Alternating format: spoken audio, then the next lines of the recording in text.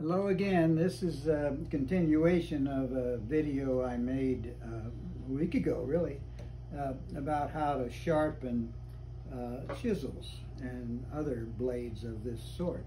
And in a video that I think it's called Dad's Hand Sharpening System, I showed how to grind the edges of a chisel using the hand grinder. Well, then I think I did, because it shows it here. I showed how the advantage of that, using that, it's a 6-inch diameter wheel. I showed how I could, can you get a little closer, honey?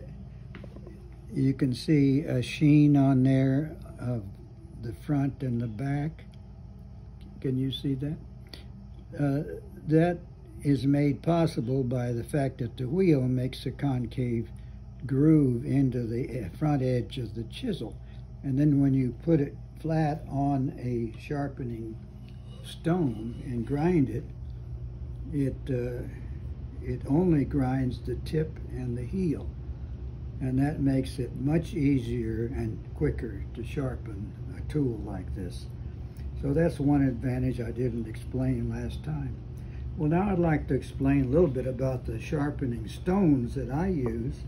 These are stones that I got on the probably on the internet. They were, I suspect, made in Japan. They have Japanese characters on them. But this one is equivalent to 800 grit sandpaper, and this one is equivalent to 1,000. So there are 3 different grades here. This is yet a finer one. And I use these after I have used the wheel. And doing so, it polishes the front and the heel of the blade, making it much easier to do. I don't know whether you can see the reflection here, but there is a brighter surface on the front and the back of this particular chisel.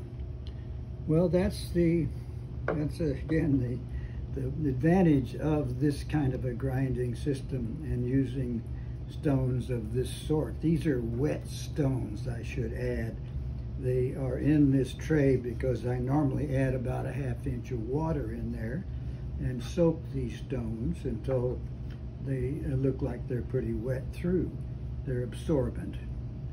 And then I polish them, not by putting the blade on the stone and wiggling the blade, but rather by putting this on a surface that I can support it and use the stone to grind against the blade.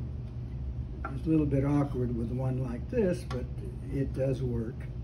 And that I find I can control the angle much better, and I can get the feel of it better.